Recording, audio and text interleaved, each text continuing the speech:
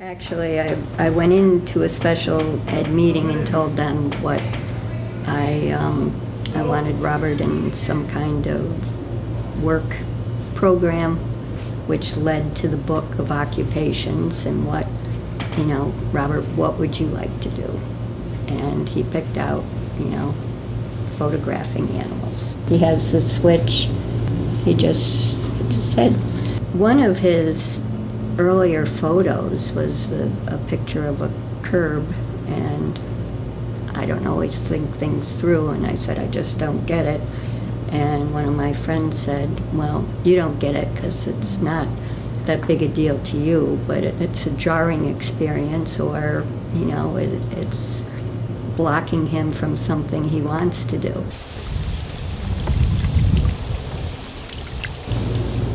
He's compassionate. He tunes into, where people are.